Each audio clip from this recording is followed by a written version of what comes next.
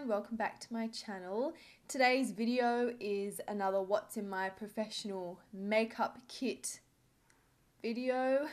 Today I'm talking all about the brushes I use in my professional kit. I do use different brushes on myself personally to the ones that I use in my professional makeup kit, and there are a couple of reasons for this. Firstly, I don't want to have to be packing and unpacking and swapping over brushes all the time, so it's just easier for me to keep them separate. But also I like to use the highest quality brushes that I can get my hands on in my professional makeup kit, because my clients pay good money for me to do their makeup, so I want their whole entire experience to be really luxurious and just really special. So the ones I use in my professional kit are a little bit more expensive, and obviously if I'm filming YouTube videos, I want the brushes I use to be more affordable. So I guess there is a little bit of a difference between the two lots of brushes. So I thought I would just show you what my brush case looks like.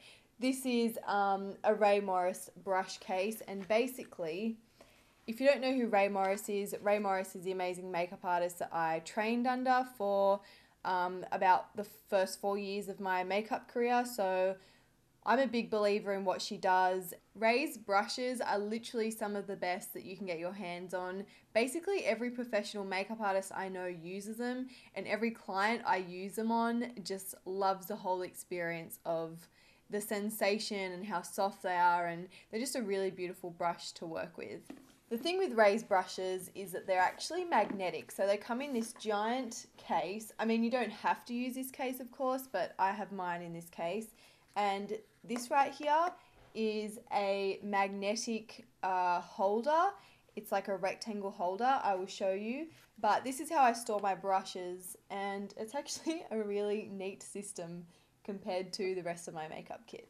Now to show you what's inside, I will start with the most obvious thing, which is a beauty blender. I don't use beauty blenders that often, and I would say the only reason behind that is because when I started doing makeup, sponges were not great. Beauty blenders definitely weren't around as far as I was aware at the time, so I really didn't get to know Beauty Blender until maybe a year or two ago. So sponges back then were not good, so I'm just kind of used to using brushes in my hands rather than sponges, but I do keep this in my makeup kit just in case. Sometimes it's really helpful to kind of push product further into the skin if it's not really working or it's just sitting on the skin too much. Next up, I have these two little Radiance brush cases. Both contain a Radiance brush by Rae, but they also both contain a contouring or a shading brush as well. When you buy them, you don't buy them with the excess brush. It's just how I store them in my makeup kit. I actually was lucky enough to get my hands on some of Rae's brushes when she first launched them, which is why there's different shades. These ones here are the originals, and the darker base is her newer style. Starting off with the Radiance brush, this must be Rae's most famous brush, and it is very, very beautiful to work with. It's basically for foundation or anything that you want to buff into the skin.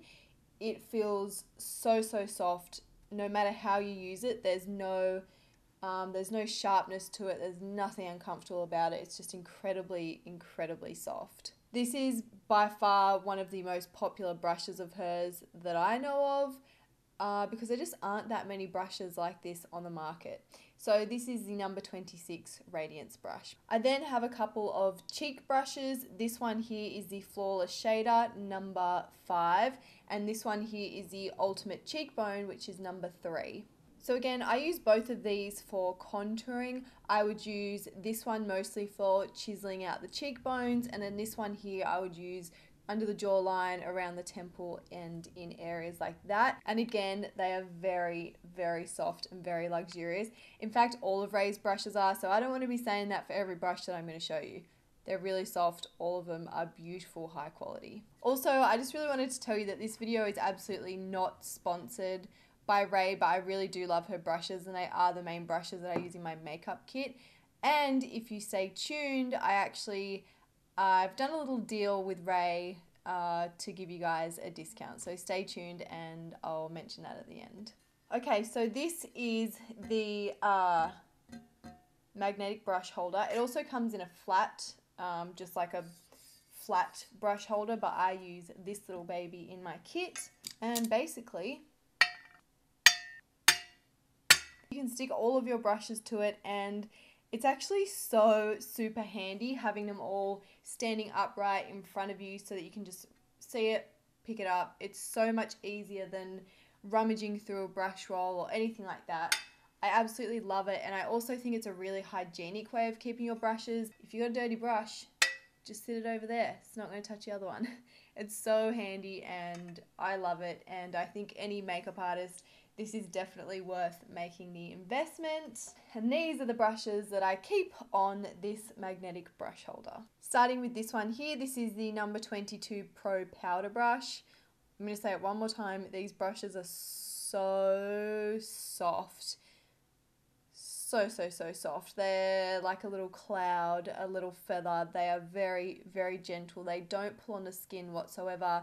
They don't leave indentations on your makeup. I think that's probably the worst thing with a bad quality brush, is that as soon as you kind of put it on your face, you can see the little indentations of the brush, which is not so bad on an everyday basis, but if you're doing beauty shoots and you're shooting this close up or this close up, you just cannot have that on the skin. The skin has to be flawless. So this is the Pro Powder Brush, bronzer, powder, cheek colors if you want to. You use it however you want to. I've got a couple of these, which are the number 2 mini kabuki brushes. Super soft, but for a more targeted powder application. So a smaller blush area. You could even use these for highlighting if you want to. Targeted powder, you know the drill. These are the other 2 foundation brushes on top of the Radiance brush that I have in my makeup kit.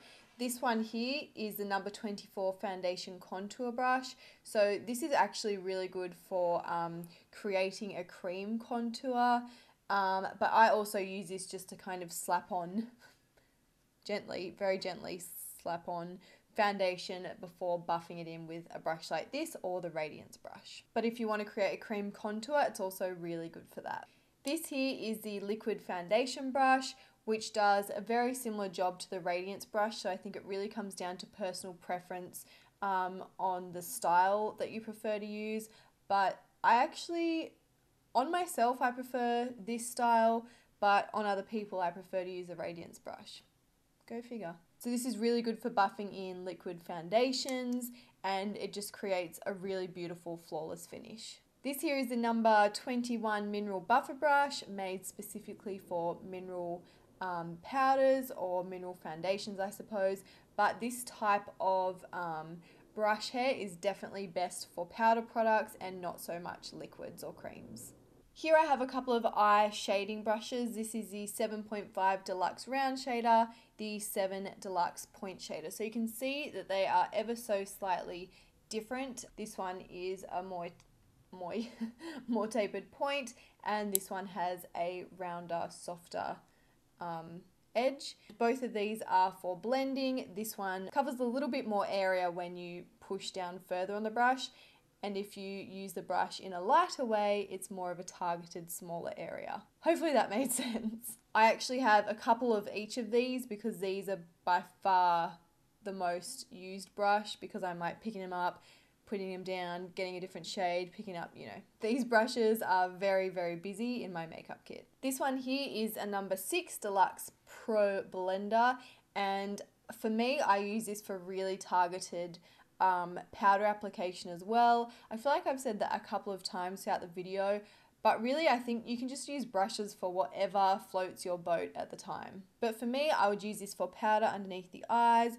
I would also use it for highlighting, for blush, for a little bit of a powder contour, even though I have actual contouring brushes. It's just a really handy little brush to have for blending basically any powder out. Here I have another couple of eyeshadow brushes. This one here is the number 10 Deluxe Oval Shadow. This one here is the medium oval shadow. So basically a very similar brush, but one's slightly larger, one is slightly smaller. Again, these are awesome for blending and shading and applying eyeshadow. I really do mostly just use these on the eyes, but like I said, you can use a brush however it works for you. This one here is a little bit special because this is specifically made for cream eyeshadows. All of those eyeshadow brushes that I've just shown you are really made for powder eyeshadows. This one here is a number 8.5 cream shadow shader. So yeah, that's the big difference, is that this is perfect for use with cream eyeshadows. Now onto a couple more eyeshadow brushes. This one here is number 11.5 Eye All Rounder. This one here is the number 9 Detail Point Shader. I use these brushes to create more detail in my eye makeups. They're also really good for inner corner highlighting, for cut creases. I'm losing my words today. Anyway, these little brushes are really, really handy in a makeup kit. They just blend so well, and I find that doing the more detailed sections of an eye, that's where things can really go wrong. So you want a brush that's going to blend really well and just blend all the product really evenly. Okay, this little baby is the number 12 Lash Line Smudger. It is also seriously busy in my makeup kit, and even on myself personally, I love these brushes. So this little baby is perfect for working underneath the eye or smudging the lash line, but you can also do more detailed things such as a cut crease with it, highlighting again, highlighting under the brow bone. It is just a really useful, beautiful little brush to work with. Okay, so these are 3 eyeliner brushes that I have of Rae's. First of all, there is the number 15 Precision Bent Liner Brush. And again, if you prefer to do your eyeliner using an angle brush, then this is perfect for you. Then there is the Deluxe Eyeliner Brush, which is a thicker version of the number 14 Precision Eyeliner Brush. So basically it all comes down to personal preference, and also depends on the look you're going for. This one here is good for a much thicker liner. This one here is really good for getting into all those like little tricky ticklish places. So I'd actually recommend keeping both of these in your makeup kit just for different liners that you might do, but again, it totally comes down to personal preference. I also have the number 17 Mascara Applicator, which is like a metal comb. I don't use this for applying mascara so much. I more use it to clean out the lashes and make sure that there are no clumps or, you know, lashes wanting to hang out with each other when they shouldn't be. I also have the number 25 Fan Highlighter Brush. For obvious reasons, a bit of this, a bit of that, a little of this, and a little of that. This is the number 16 Brow Definer Brush. It is a tiny little angle brush, but it is so precise. To be honest, I use this mostly for eyeliner rather than brows. I mean, I do use it for brows, but I'll often do a winged liner with this just because I find angled brushes to be really easy for doing winged liner. But again, totally personal preference, but this brush is another really handy one to have in my makeup kit. And lastly, I have the number 19 lip brush, and the shape is just so perfect for getting a sharp lip line. Again, I feel like I've said this 100 times, totally personal preference, but I find this really easy to work with. And if Rae made it, chances are it's going to be the best shape to use anyway. I'll show you other beauty tools in another video, but real quick before I go, I wanted to show you the brush cleaner that I use because I seriously think it is the best that you can get. This is from Scotty's Makeup and Beauty. It's called the Studio Brush Sterilizer. You can get it in, I think it's 1 litre bottles, which is about 4 times the size of this.